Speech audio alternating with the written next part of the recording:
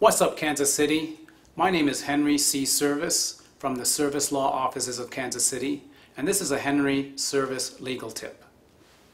The police often stop and ask you questions. When the police stop and ask you questions, generally they're trying to develop reasonable and articulable suspicion, and then after that, probable cause to either search you. Now, those two-step approaches are the general basis for a search.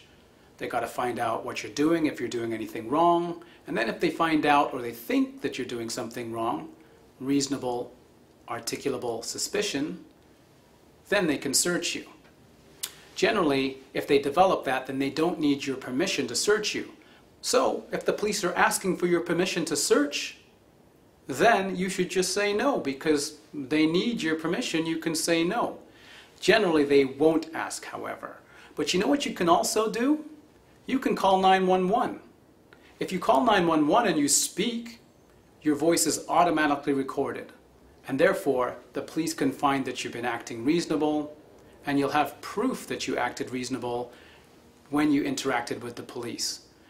In most cases also, the police will have you on their dash cam, and as long as you're acting reasonable, they'll generally leave you alone. This is Henry C. Service. Sooner or later, you'll need service.